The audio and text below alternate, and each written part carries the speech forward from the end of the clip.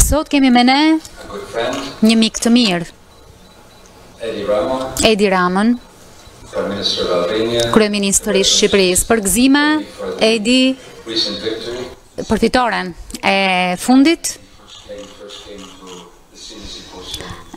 Edi ka ardhur së pari në simpoziumin ton të dytë me njerë pas luftës Kosovës dhe ndërkohë jemi tashmë këtu së bashku Kosovar, Serb, Maqedonas Verior e të gjithë së bashku për të diskutuar vështirësitë në rajonin ton. Kemi ecur përpara, por ka ende shumë çështje për të diskutuar.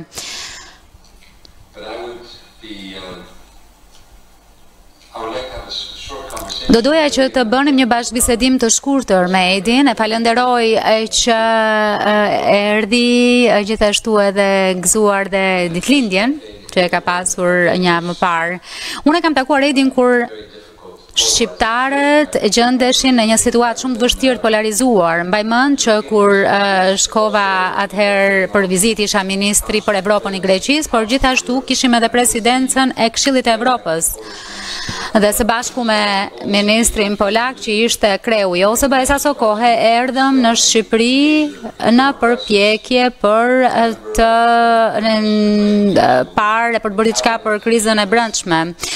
Dhe unë bajmën që atëhere uftova nga kryeministri për të takuar me antarët e kabinetit dhe gjatë asaj kohë kishte, në të gjitha muret kishte plumba që ishin qëlluar aty. Folëm me dikë, me ministrin e kulturës, Edi Rama, i cili foli me vendosmëri për atë çka ishte, për atë çka do të ndryshonte, dhe për mua ishte diçka që më dha mjaft edhe informacion të kuptuar. Kam parë luftën që bëri Edi më vonë, përpjekjen e tij kur u bë kryetari i Bashkisë së Tiranës, duke qenë se e ndryshoi rrejtësisht Tiranën, duke e bërë më të bukur, e tashmë është në mandatin e tretë si kryeministër. Pra 3 mandate Edi. Kjo nën kupton që me procedura demokratike keni arritur të bindni popullin shqiptar që jeni e ardhmja, apo që ardhmja e tyre është me ty dhe me partinë tënde. Edi, një pyetje është: si do të si jeni përfaqësuar apo si keni arritur që të merrni këtë mbështetje nga publiku shqiptar për 4 vite ndihmë? Faleminderit shumë. Është kënaqësi që kthehem pas shumë vitesh këtu. Dhe edhe pse nuk është saktësisht shumë e lehtë që të kuptosh që jemi më të vjetër, sërish jam mjaft i lumtur që pata mundësinë të vi e të ndaj me ju disa momente mjaft të këndshme. Ne fituam mandatin e tretë dhe besoj që mbi të gjitha ja dolëm pasi gjatë gjithë kohës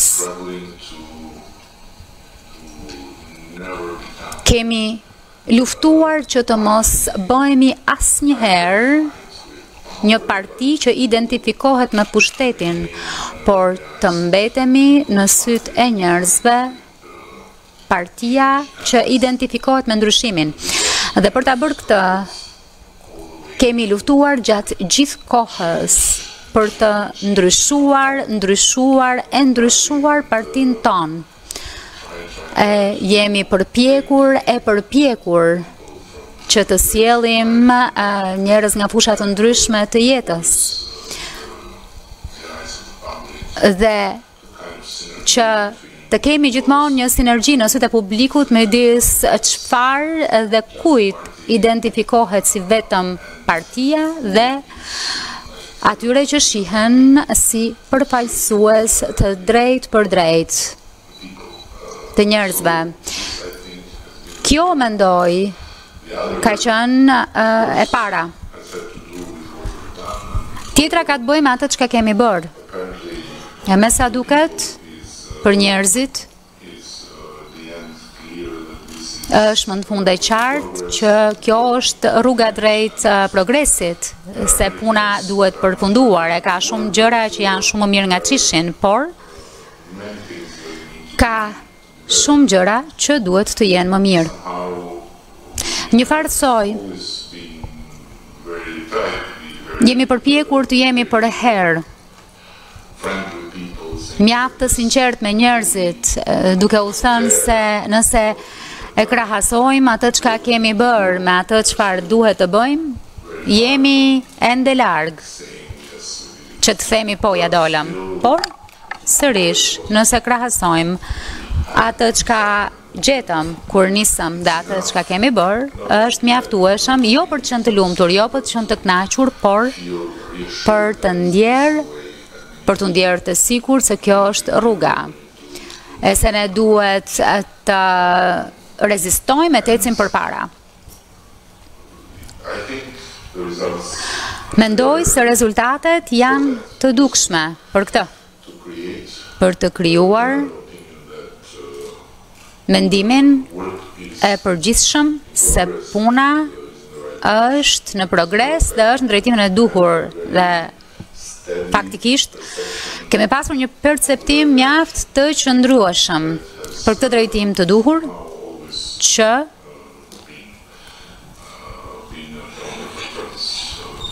ka qenë një farsoj gjithmonë rruga për ne. Në fakt, ka qenë një fushat mjaft e çuditshme dhe përgjithsisht një luftë shumë e çuditshme për shkak edhe të Covidit, edhe për shkak të faktit se po kërkonim të merrnim një mandat të tretë, që nuk është e lehtë. Por ja dolëm. Dhe tashmë jam mjaft optimist sepse kemi mjaft punë të rëndësishme, të cilat janë në planifikime sipër, projekte të mëdha për turizmin, energjinë, infrastrukturën. Dhe po kështu, shumë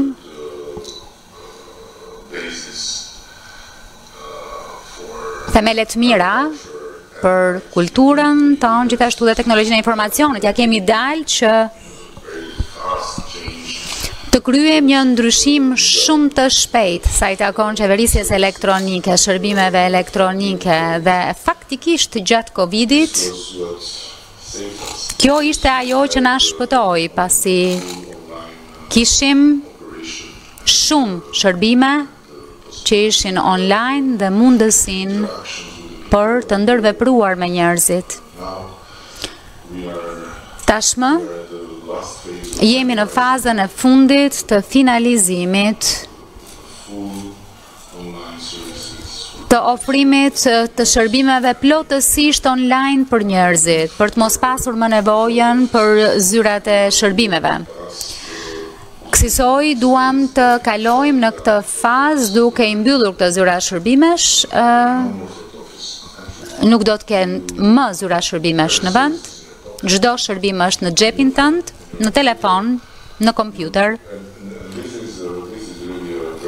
Dhe kjo është vërtet shumë e rëndësishme, në mënyrë që të eliminojmë këtë korrupsion të vogël, korrupsionet e vogla që janë shumë shqetësuese në vend, por gjithashtu besoj edhe në rajon është një problem. Pasi kontakti drejt për drejt me në punësit publik do të eliminohet. Pra, jemi këtu. Megjithatë, thënë gjithë këtë, mendoj që sa më shumë të bëjmë e gjithçka të bëjmë së brendshmi në shtetet tona, në vendet tona, në rajon. Sërish kjo ka kufizimet e veta, pra nëse duam që vërtet të hidhemi në një fazë tjetër të historisë sonë, na duhet bashkëpunimi rajonal, na duhet që të kemi gjithmonë e më tepër një vizion e zgjidhje të përbashkëta në bazë rajonale për të rritur kapacitetet e tregjeve tona të jashtme për të dhënë investuesve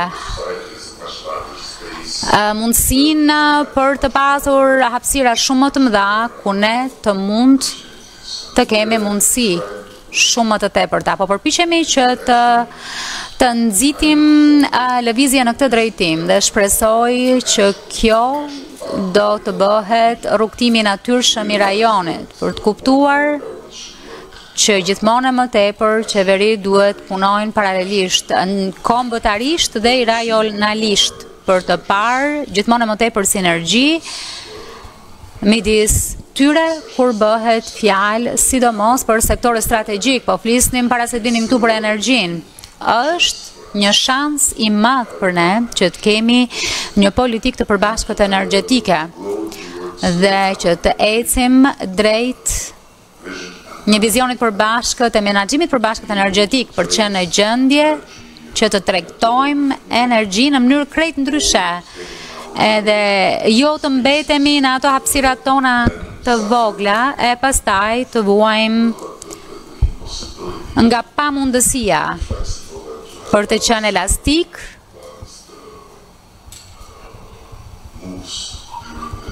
e për të mos pasur mundësi për të plotësuar nevojat në kohën kur na duhet apo për të pasur më shumë energji se sa na duhet. Kështu që mendoj se kjo është shumë e mundur sa i përket kësaj. Gjithashtu dua edhe të them diçka tjetër. Disa vjet më parë kam parë një guid shumë të thjeshtë turistike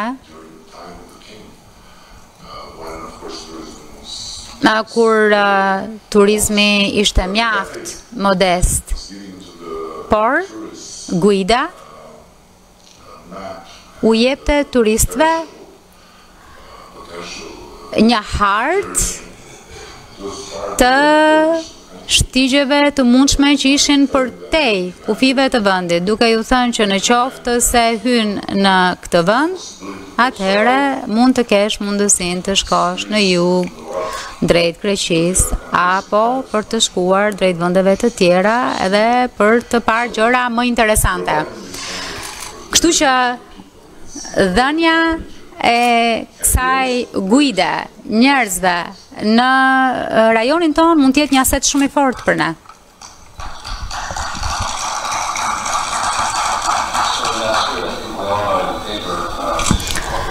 Po, kur flitet për bashkëpunimin rajonal, dua të kthehem tek ajo që po thonet për shërbimet elektronike. Duket si një çështje teknike që i bën gjërat më të lehta, por në fakt e kemi përjetuar në Greqi këtë dhe po bëjmë procesin që rrjedhja në burimet tona që shkaktohet nga korrupsioni. Për këtë qeverisja elektronike ishte një instrument që ne e vëmë në zbatim për të sjellë transparencë dhe për të goditur një pjesë të konsiderueshme të korrupsionit. Kjo është një fushë problematike në rajonin tonë, pjesërisht pasi strukturat e qeverisë kanë ardhur nga regjime diktatoriale, autoritare, hierarkike, ku transparenca sigurisht nuk ishte kur ideja mbizotruese,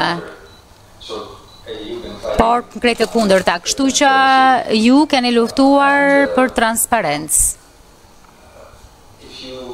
Nëse përpara se sa të hyjmë tek çështjet rajonale ku do të bëj disa pyetje, ju tha që përparësitë tuaja kryesore për 4 vitet në vijim, cilat janë to? Përmendet energjinë, turizmin, janë këto përparësitë kryesore që keni?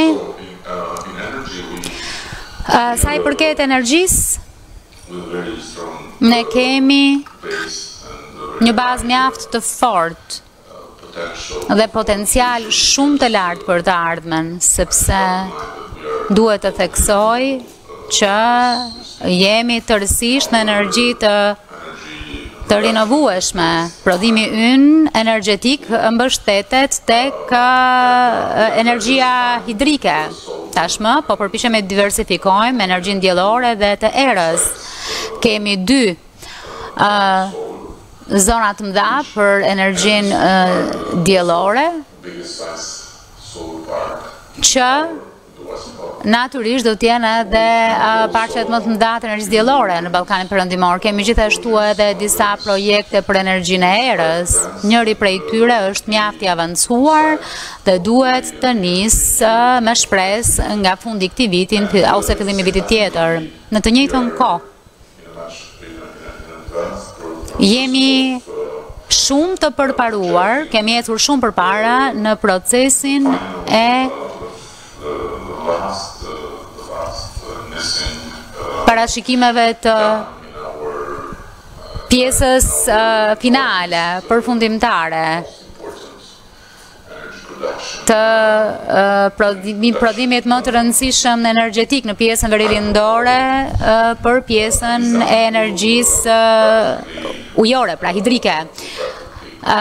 Praktikisht, kjo do të përmbyll këtë qark, sepse do të shërbej si një ekuilibrues i të gjitha hidrocentraleve, çka nënkupton se kur të kemi më shumë prurje se sa duhet, do të pra do të ndihmoj. Pa çfarë ndodh tani është që kur kemi rreshje të dendura dhe më shumë ujë se sa mund të përdorim, atëherë hapim dyert e hidrocentraleve, pra të digave, dhe në fakt kjo krijon përmbytje që është diçka që na shqetëson dhe natyrisht është e kushtueshme shumë, pasi ka mijëra hektar tokë bujqësore që përmbytet dhe shumë dëme të cilat duhen kompensuar kështu me radhë. Por nga ana tjetër, kur kemi një stin të thatë, pra kur kemi thatësire, s'kemi ujë, jemi të detyruar të blejmë në tregje tjera me çmime shumë të larta. Kjo lloj rrjedhje, po themi, kjo pjesë është ajo që shkakton rrjedhje në gjithë sistemin, pra ndërtimi i kësaj dige do ta zgjidh praktikisht të problem dhe do të kemi kapacitetin për t'i mbajtur rezervat dhe më pas për t'i shitur ato kur është më me vlerë. Praktikisht kemi potencialisht me këtë dhe me investimet shtesë mundësinë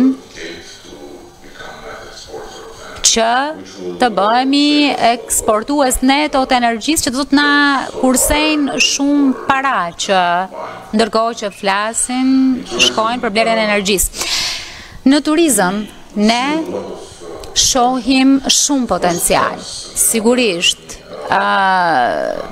ti e di më mirë se sa unë që kjo vjen me rreziqe, me mjaft tundime e rreziqe për të shkatruar, ndërkohë që do të zhvillosh apo të ndërtosh. Pra, po përpiqemi të mësojmë nga gabimet që kanë bërë të tjerët apo gabimet që ne kemi bërë gjatë viteve të mëparshme të tranzicionit, duke dëmtuar një pjesë të madhe të Bregdetit ton. Megjithatë ka ende shumë për të mbrojtur. Kështu që ne po përpiqemi që ta mbajmë një farsoj zhvillimin nën kontroll, duke inkurajuar gjetjen e zgjidhjeve që janë të qëndrueshme, si thuash, elitare dhe jo domosdoshmërisht të turizmit masiv. Pra, natyrisht është më lehtë ta thuash se ta bësh, por kjo është ajo për të cilën po përpiqemi. Ndërkohë jemi në proces të ndërtimit të 4 porteve të rëndësishme turistike. Për momentin nuk kemi asnjë dhe po e nisim me portin turistik të Starandës, që ka qenë një ish objekt ushtarak. Në anën tjetër të të qytetit, ndërkohë që po bëjmë të njëjtën gjë në Vlorë, duke zhvendosur portin tregtar në qytet, duke bërë atë port turistik dhe duke ndërtuar një port tjetër tregtar në qytet. Në të njëjtën gjë po bëjmë në Durrës. Është një grupi nga Emiratet që është angazhuar në një projekt të madh të një shëtitoreje të madhe në bregdetare qytetit, gjithashtu edhe me ndërtimin e një porti të Durrësit të ndërtuar jashtë qytetit dhe i katri më drejt veriut në një qytet të vogël bregdetare që quhet Shëngjin, që është destinacioni më tërhequr për turistët, sidomos atyre nga Kosova. Në të njëjtën kohë kemi ndërtuar aeroportin e dytë në verilindje të vendit dhe me shpresë do të nisim së shpejti të tretin në Vlorë. I katri është në Sarand, që është mjaft i nevojshëm, por mënyrën se si e kemi parë mund të krijojë një sinergji me aeroportin e Korfuzit. Dhe në Korfuz e kërkoj një gjë të tillë sepse Korfuzi është praktikisht me një aeroport që është i mbingopur, kështu që pasja e këtij aeroporti nga ana tjetër dhe pasja një organizimi të përbashkët për të punuar së bashku mund të jetë një gjë shumë e mirë. Kështu që kjo ishte për turizmin. Një gjë tjetër është bujqësia e qëndrueshme. Kemi parë shumë që ka ndryshuar, shumë çka që ka ndryshuar në eksporte, po duam që të arrijmë më tej. Kemi nisur me një numër mjaft modest eksportesh dhe tashmë kemi arritur në 400 dhe duam të shkojmë mbi 1 miliard, që në fakt do të ishte shumë mirë për ekonominë tonë rurale. Më pas sa i takon infrastrukturës, duhet të ndërtojmë shtyllën kurrizore të vendit, që është i famshmi korridor blu, që është një proces përparësie investimi edhe në procesin me BM, por ka kërkuar shumë kohë. Pra, kjo është hallka që mungon në të gjithë këtë korridorin e Bashkimit Evropian midis Kroacisë, Malizit dhe gjithashtu edhe Shqipërisë. Pra, njerëzit që vinë nga veriu mund të zbresin në jug edhe të kalojnë në Greqi nëpërmjet këtij korridori që është me standarde të BE-s, sepse deri tani nuk e kemi. Kjo është diçka që do ta nisim së shpejti. E kemi bërë shpalljen e parë, bëm thirrjen e parë për tender publik, por nuk patëm sukses, po e bëjmë sërish, po e rihapim sërish. Dhe e pesta është pjesa apo fusha e teknologjisë informacionit. Inkurajimi jo vetëm për të pasur shërbime publike elektronike, por edhe për të pasur një përparim, një ecje përpara edhe për aspektin e kodimit, për rritjen sa më shumë të jetë mundur të mjediseve që ndihmojnë fëmijët e të rinj që të hyjnë në këtë botë të re. Vendosëm që anglishtja, mësimi i gjuhës angleze të nisë qysh nga klasa e parë në shkollë, do të nisim qysh prej këtij viti. Do ta mbyll me një anekdot. Jo kësaj here, por herës së kaluar, po vizitoja një zonë mjaft të thellë, një fshat që është përtej malit të Tiranës dhe janë praktikisht tërësisht të izoluar, rruga është shumë e keqe dhe janë absolutisht në gjendje mbijetese atje. Shkova atje, më pyetën, më kërkuan shkollën, kopshtin, urën dhe të gjithë këta burra në këtë turm. Pra, nga këta burra, u qua një i moshuar. Shumë mirë që e këtu, është hera e parë që kemi një kryeministër që vjen, kjo është diçka e mirë. Dhe po kështu është shumë normale që t'ju kërkojmë çdo lloj gjëje, po le të mos kemi iluzione. Ti nuk do bësh asgjë për këto që ne po kërkojmë, sepse ne jemi shumë larg për të marrë vëmendjen e qeverisë. Kështu që harroje urën, harroje shkollën, harroje të gjitha. Unë kam vetëm një kërkesë. Më mendoja çfarë do të më kërkoj. Edhe ishte një 90 vjeçar. Tha, sillu mësues anglishtaje fëmijëve tanë. Të gjithë njerëzit aty heshtën, po e pyeta pse do mësues anglishtaje, dhe fëmijët ishin aty. E shikon këtë malin, më tha? Qyteti është nga ana tjetër. Është shumë larg të ecësh atje, por po t'u japim anglishtën mund të fluturojnë. E ishte shumë interesante. Dhe pastaj dëgjova nga të tjerë që në zona shumë të thella, komunitetet kërkonin mësues anglishtaje. Interesante shumë. Pra edhe pse ky fshat ishte i veçuar, dukej apo duket se ndonjëherë dhe Ballkani Perëndimor ndihet po kështu, që janë një farsoj të izoluar nga pjesa tjetër e botës. Në fakt, kemi folur për këtë gjatë ditëve të fundit dhe ti fole shumë për bashkëpunimin rajonal. Ka dy aspekte. Njëri është se si ne në rajon mund të zhvillojmë më shumë bashkëpunimin rajonal. Kemi qenë gjithmonë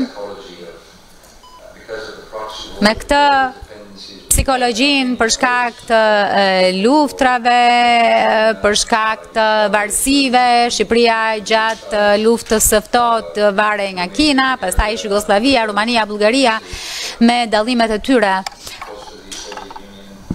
Kuptohet edhe ish bashkimi sovjetik, pra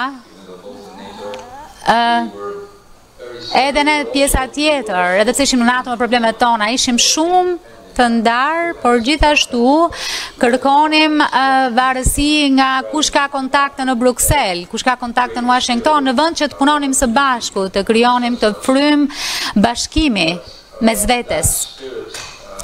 Por kjo frym mund të nxitet nga perspektiva evropiane. Natyrisht edhe pse Bashkimi Evropian është shumë i vështirë, edhe lidhja e Shqipërisë me Maqedoninë e Veriut, po kështu ishte një problem. Ju thatë që ndoshta Shqipëria tashmë është dëm anësor për shkak të problemeve të Bullgarisë me Maqedoninë e Veriut për procesin e antarësimit. Si mendon për këtë çështje? Në fakt ajo çfarë folëm në mëngjes ishte edhe kjo ideja e bashkëpunimit ndërsjellë dhe energjisë. Për shembull edhe marrëveshja e gjelbër për Ballkanin Perëndimor, po kështu duhet jetë në kuadrin e perspektivës së të ardhmes evropiane. Si e sheh këtë perspektivë? Si po reagon Shqipëria ndaj këtyre vështirësive? Së pari, më duhet të them se qëndrimi bullgar është rezultat i asaj çka Bullgaria mësoi brenda BE-s nga të mëdhenjt. Bullgaria mësoi se mund të përdorësh politikën lokale për të bllokuar të tjerët. Në Ballkan nuk doja ta përmendja, por nuk je i vetmi. Në Ballkan, kur ne kopjojmë, ne shkojmë më tutje se sa origjinali.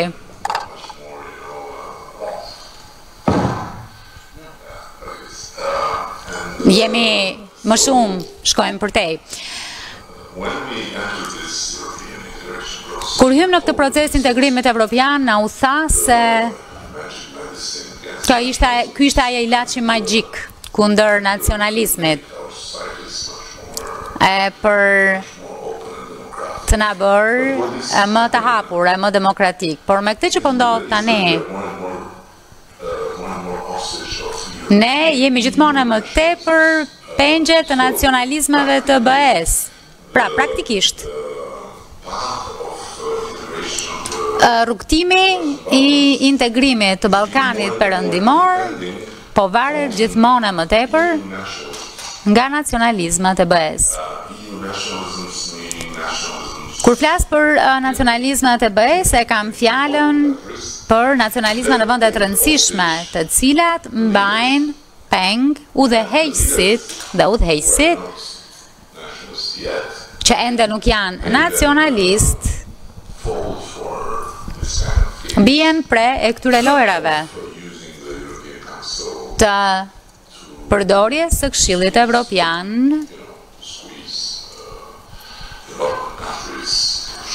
për t'i shtrydhur vendet e Ballkanit dhe nga ana tjetër për t'u treguar muskujt popujve të tyre. Kështu që Këshilli Evropian nuk është vërtet një vend ku ka një vendim koheziv sa i takon vizionit geostrategjik të gjërave. Është tashmë një vend ku nacionalizmat e BE-s përmes udhëheqësve jo nacionalist luan lojre. Kështu që Bullgaria është dëm kolateral në këtë aspekt. Nga ana tjetër, mendoj se nuk duhet që të bjem pre dëshpërimit e zhgënjimit, edhe për këtë, sepse kemi mësuar këtë moton, na merrni, se po të mos na merrni ju, do na marrin ca të këqinj. Martoni me ne, se po su martuat ju me ne, do dalin ca të përdala të na marrin, e kështu me radhë. Nga aktorët e tretë, por nuk funksionon kështu. Ne në Shqipëri, unë vetë kam parë veten, kemi parë veten të përgatitur për dasmën e madhe, me të gjitha dekorimet e bëra. Kemi marrë orkestrën më të mirë, sepse Komisioni Evropian tha që jeni gati të nisni bisedimet për antarësim. Dhe, sipas mendimit tim, kur e thot Komisioni Evropian, ai është organizmi më i dur për ta thënë këtë, sepse kush tjetër në Athinë, në Paris, në Berlin apo në Hag ka një ekip njerëzish me kohë të plot që punojnë gjatë tërë kohës për të vlerësuar, për të marrë faktet, për marrë dënat. Askush. Kështu që kur e thot Komisioni Evropian, do thotë që je gati të vazhdosh. Dasma e parë, nusja nuk erdhi. Mirë. Dasma e dytë, nusja sërish nuk erdhi. Edhe nuk ka më përgatitje për një dasëm të tretë, vafsh në djallë.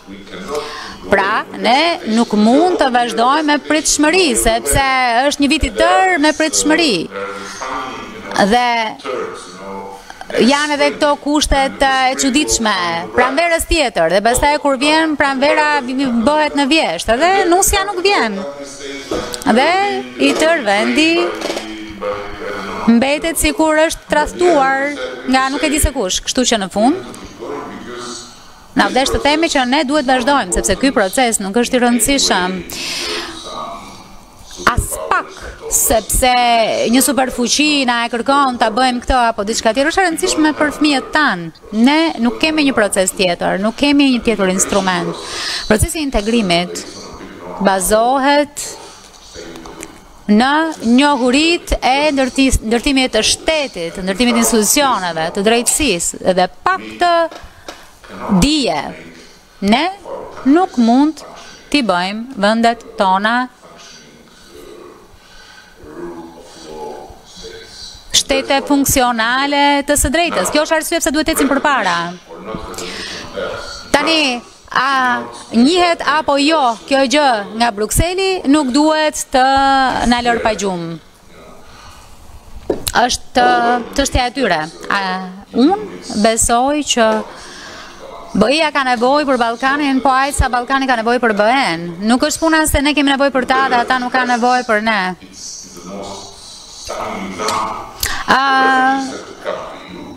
Do më thënë, shembulli ishte për shembull i refugjatëve që duhet të vinin tek ju në Greqi dhe pastaj duhet të dilni nga Maqedonia e Veriut dhe pastaj duhet të shkonin në Serbi. Pra dilnin nga Ballkani dhe rihynin në BE, sepse Ballkani Perëndimor rrethohet nga kufit e BE-s. Çështja është që është një grop në mes të BE-s. Dhe nuk e di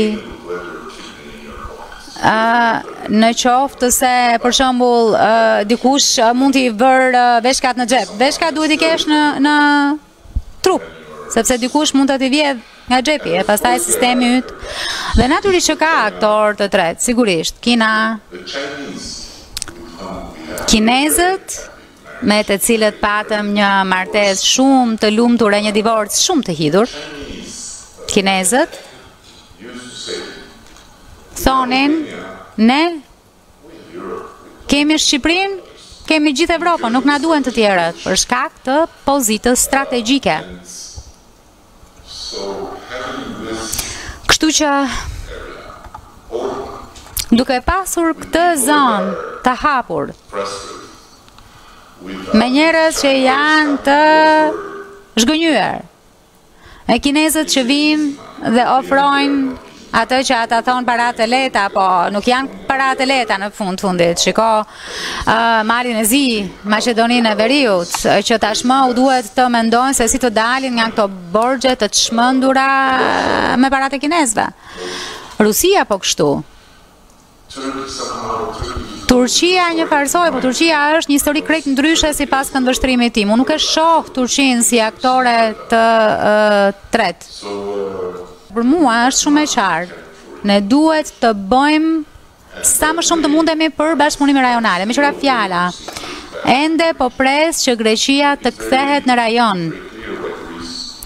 Është shumë e qartë pse Greqia i ka kthyer shpinën në rajon për shkak të krizës financiare, gjithë këtyre çmendurirave që kanë ndodhur këtu, por mendoj se Greqia duhet të kthehet në rajon. Sepse Greqia është vend i BE-s. Është një vend ballkanik dhe mund të luajë një rol shumë të rëndësishëm në rajon, ashtu siç u përpoqe edhe ti, George, kur bëhet fjalë për hapjen e rrugëve në rajonin tonë me Turqinë. Pra duhet të shtym të ecim përpara për atë çfarë mund të bëjmë vetë, pa u bllokuar nga të tjerë. Pra ajo çfarë mund të bëjmë ne janë reforma më shumë në vendet tona dhe më shumë bashkëpunim rajonal. Në qoftë se ja dalim që të zbatojmë 4 lidhjet e Evropës në rajonin tonë, lëvizja e njerëzve, kapitalit, shërbimeve e madhrave, atëherë kemi bërë mjaft, sepse kjo do të krijojë horizone krejt të reja për ekonomit tona. Në fundit do të mbështet sigurisht paqen, dialogun, pajtimin përfundimtar. Kështu e shoh unë. Na duhet pra që Bashkimi Evropian të kuptojë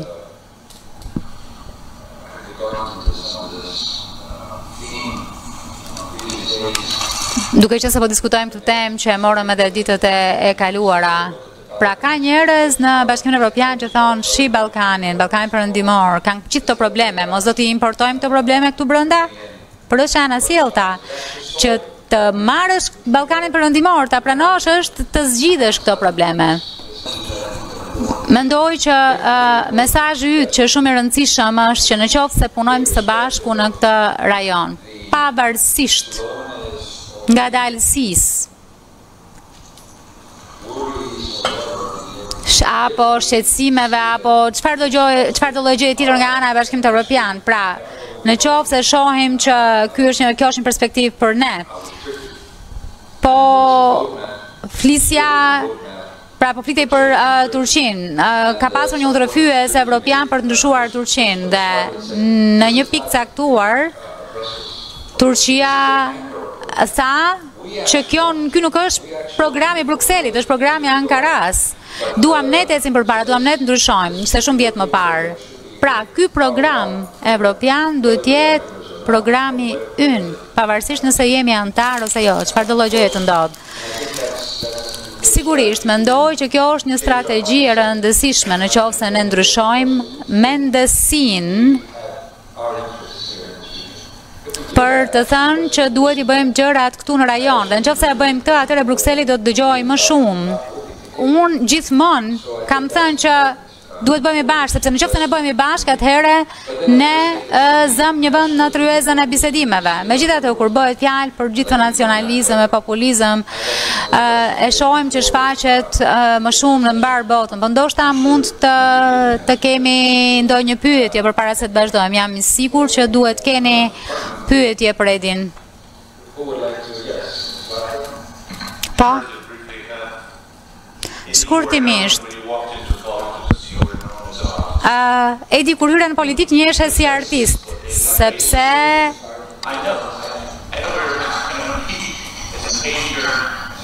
si piktor, si artist që hyri në skenën politike dhe erdhi deri në mandatin e tretë.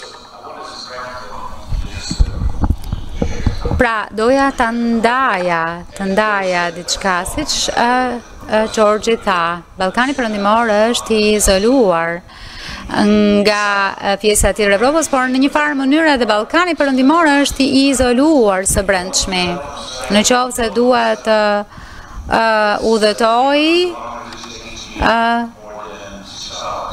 nga Podgorica, më duhet, pra 300 kilometra, më duhet 6 orë, nërkohë që në Tiranë 9 orë. Pra është më e lehtë që të shkoj në Vjenë apo në Budapest, se sa të shkoj në Shkup apo në Tiranë. Ballkani Perëndimor, marrëveshja e gjelbër, tregu i përbashkët, agenda e investimeve për Ballkanin Perëndimor, janë të gjitha gjëra që kërkojnë integrimin e brendshëm, por a mundet një farsoj? Ju keni drejtuar edhe nismën me presidentin Vučić dhe kryeministrin Zajev për mini Schengenin, ishte nisma e parë. Pyetja ime është shumë e thjeshtë, e diskutuam përpara se sa të vinim. Ne kemi në fakt gjysmën e vendeve Ballkanit Perëndimor këtu në këtë sallë. 3 çështje diskutuam dje që ishin shumë të ndjeshme. A mund të bëheni bashkë dhe të ndërmerrni hapat e mëtejshme, për shembull për energjinë, për cilën po flisnim, që në një farë mënyre të vi hapi i mëtejshëm, që të kemi një treg përbashkët që do të integrohet në tregën e përbashkët evropian nëpërmjet ndërlidhjes me hekuruda, me autostrada e lloje të tjera të ndërlidhjes, në mënyrë që ju të mund të ecni përpara duke u integruar midis nesh. Pra, gjëra shumë praktike, energjia, ekonomia dhe ekonomia e gjelbër. Së pari, falemderit që më dhe mundësin që të përmënden për atë që jam më i miri në botë, jam pra kryeministri më i mirë mes piktorëve dhe piktori më i mirë mes kryeministrave. Këtu jam i pashoq. George Bushi u përpoq, po nuk ja doli sfidës, kështu që deri më tani nuk ka as kush që më sfidon këtu, sepse siç e dini, ne në Ballkan kemi nevojë të themi që ne jemi më të mirët në botë për diçka. Për t'ju kthyer gjërave serioze, po, është absolutisht shumë e qartë që ndërkohë që kemi këtë marrëveshje me vështirësi me BE-n, që na duan kaq shumë për smartohen dot me ne. E ndërkohë që përgatitemi për dasmën, na duhet të bëjmë gjithçka për ta bërë rajonin një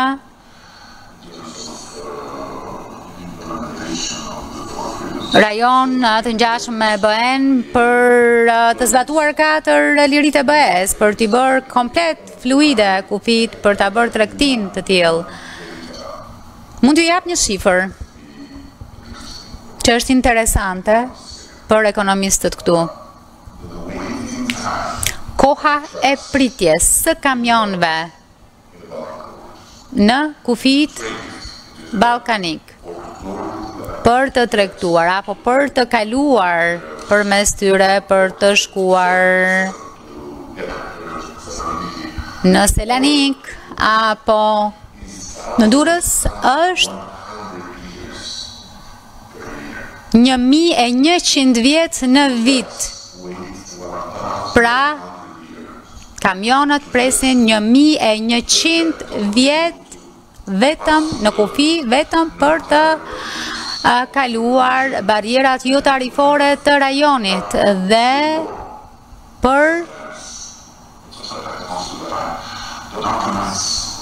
të paraqitur 2 fish, 3 fish në njëherë dokumente për aspektin fitosanitar për shembull. Kështu që zgjidhja e kësaj do të ishte çlirimi i jashtëzakonshëm një potenciali dhe në qoftë se arrim që të kemi këtë efekti tek PBB-ja jon do të jetë shumë i madh. Pra vetëm me këtë, pa investime, pa bërë asgjë, thjesht duke hequr barierat jo tarifore në rajon. Dhe kjo është diçka që kemi diskutuar prej kohësh. Për fakt keq unë urrej këtë nocionin e mini Schengenit, sepse me përkufizim nuk më pëlqejnë gjërat mini, jam shumë i gjatë për t'i pëlqyer ato. Ne praktikisht e nisëm qysh në krye të herës procesit si një zonë rajonale Schengenit për ta përkufizuar se çfarë ishte kjo, që do të thotë një zonë ku zbatohen të 4 lirit. Kjo ishte. Pra, ndaje e mërtuam kështu. Humbëm disa vjet pasi Aleksandr Vučići donte lëvizjen e lirë të mandrave të kapitalit, por jo të njerëzve, për arsyen e thjeshtë se nëse do të binte dakord për këtë, nën kuptonte që kufiri midis Kosovës dhe Shqipërisë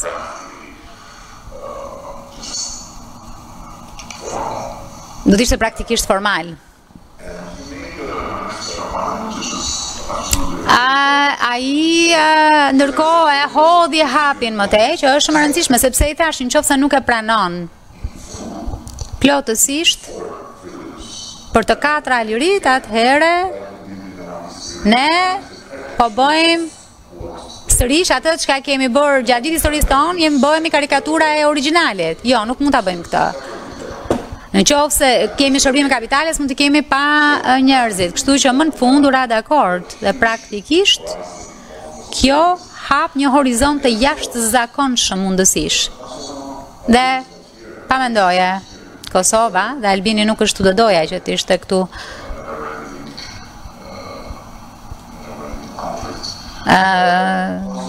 Edhe për shkak të edhe pse pavarësisht kundërshtive pafund. Pra, Kosova dhe Bosnia nuk duan. Pse? Si mund të mos duash një gjë që të bën të lirë? Dhe ajo për të cilën kemi rënë dakord me Zoranin dhe Aleksandrin është që larg qoftë kjo nuk është si BE-ja. Ne nuk kemi pse të bëjmë këtë gjën e konsensusit, kemi Bullgarin për shembull, pra të shtetet Bullgaria që jo nuk e bëm këtë gjë, sepse kemi ca gjëra të viteve 1900 ca për të zgjidhur.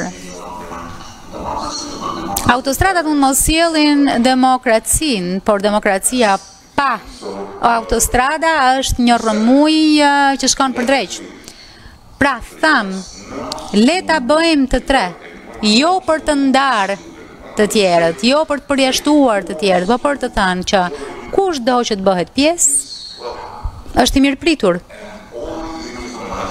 Dhe vetëm mbështetur mbi baza dypalshe, nuk mbështetet te konsensusi e gjëra të tilla, është dypalshe. Pra, në qoftë se duam ta bëjmë këtë gjë plotësisht me Maqedoninë e Veriut, e bëjmë. Nëse Kosova do ta bëjmë me ne, me Maqedoninë e Veriut, me këdo tjetër, nuk do ta bëjmë me Serbinë, le të mos ta bëj. Është shumë e qartë që Serbia nuk mund të thotë që Kosova ose duhet ta bëjmë me të gjithë ose me askënd. Pra është gjithçka e hapur. Dhe kjo mund të na lejojë që të ecim shumë larg. Pra çfarë nuk kupton? Të jesh i izoluar nga BE-ja, e të jesh izoluar edhe mes vetes. Është çmenduri. Tërësisht çmenduri. Dhe natyrisht ka dhe teori konspirative që kjo është Jugoslavia e re plus Shqipërinë.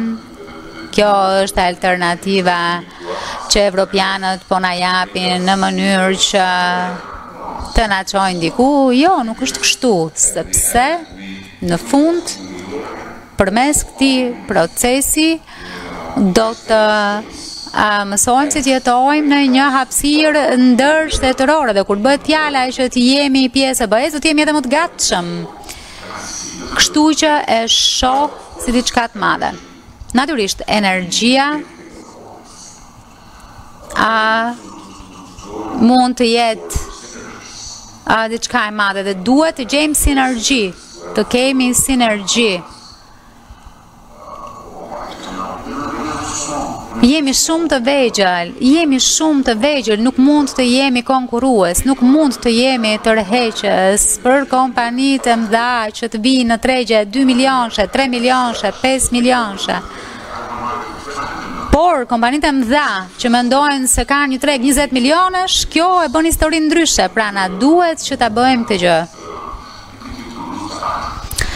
Dhe nuk duhet humbur, do të ishte keq që të humbnim kohë. Në fillim BE-ja hezitonte për këtë, se është në fakt edhe pjesa për të qeshur e historisë. Tashmë ata e kanë, pra, e kuptojnë dhe e duan këtë pjesë në tregut përbashkët, por na duhet ta bëjmë ne.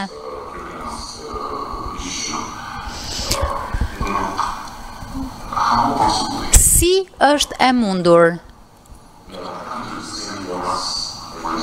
që vende, për shembull, ka vende që na thonë, për shembull, si është e mundur që sot Kosova nuk lëviz dot lirisht.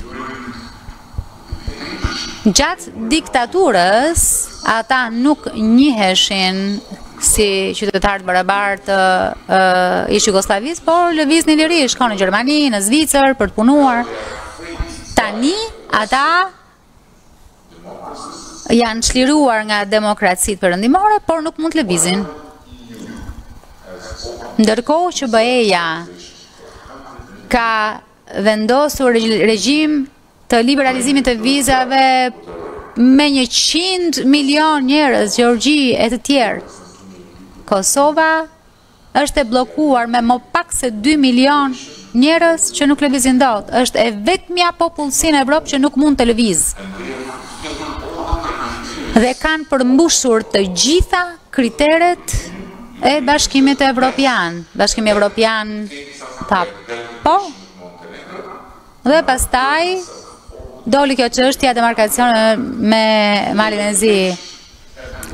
Dhe është thënë gjithmonë edhe nga Angela Merkel, bëni demarkacionin dhe pastaj do të ndodh. E bën. Ndërkohë, regjimi pa viza nuk u vendos dhe tani i thuhet lufto krimin dhe korrupsionin. Të luftosh krimin dhe korrupsionin është histori pafund. Sepse pa gjeni, holandezët na kërkojnë që ti çlirojmë nga shqiptarët që po përmbysin portin e Rotterdamit, që është në fakt vendi ku ka operacione të mëdha drogës dhe në fakt nuk u bën nga shqiptarët. Fakti që na thuhet që mos na i sillni shqiptarët këtu për azil dhe i bëjnë nëpërmjet operacioneve të turshme, duke u treguar më brutal, më mizor ndaj qytetarëve tanë se sa oficerëve në kufirin francez. Ndërkohë, zyrtarët francez që vinë në aeroportin e Tiranës, për çfarë? Për 1000 njerëz. Është çmenduri. Dhe kjo është arsyeja pse gjithmonë përmend në fjalimet e mia vlerat evropiane. Nuk mendoj se janë vlera evropiane, mendoj që janë vlera universale, të cilat BE-ja po lufton e po përpiqet që ti zbatoj. Kështu që ne po përpiqemi ti zbatojmë këto në anën tonë. Por BE-ja nuk është Vatikani. Dhe ne nuk jemi kisha në ndonjë fshat të humbur të Argjentinës. Ne të gjithë kemi problemet tona që luftojnë, po ka një standard të çmendur të dyfisht.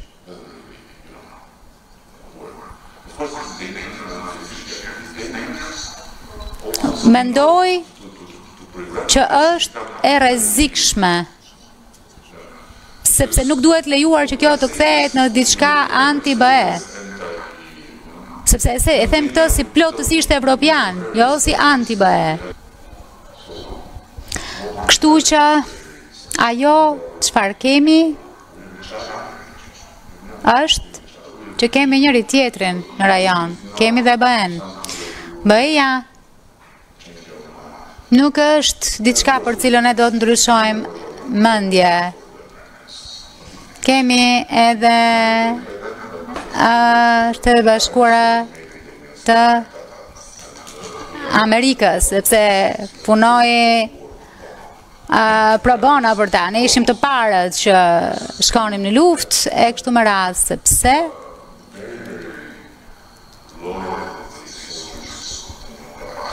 ne ishim bërë ushtar mjaft besnik të perandorive të reja për shkak të perandorive të vjetra. Ishim të fundit që u larguam nga ish-bashkimi sovjetik. Ishim të fundit që u larguam nga Kina, do të jemi të fundit që do të largohemi nga BE-ja. Dhe ka një shaka. Çfarë do të thënë ti je një euro-optimist dhe euro-pesimist? Euro-optimisti thot se Turqia do të hyjë në BE kur Shqipëria të ketë presidencën. Euro-pesimisti thot se Shqipëria do të hyjë në BE kur Turqia të ketë presidencën.